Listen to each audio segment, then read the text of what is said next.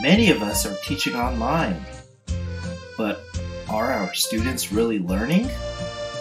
So I interviewed a student, and here's what I discovered. My student loved the 3 C's: commute, convenience, and comfort. Commute meant no cars, gas, bikes, or buses.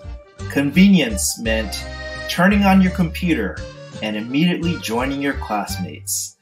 And comfort meant wearing your most relaxing clothes and having your dog or cat at your feet. What this student missed most by taking online classes was the lack of connection.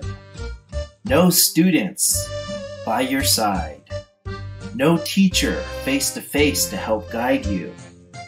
This student also didn't like taking tests online with strict proctoring rules that made him nervous. When asked, what should instructors know about their students?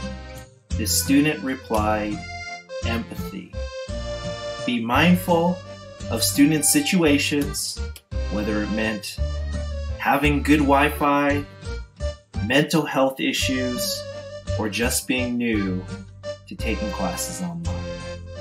A little empathy goes a long way.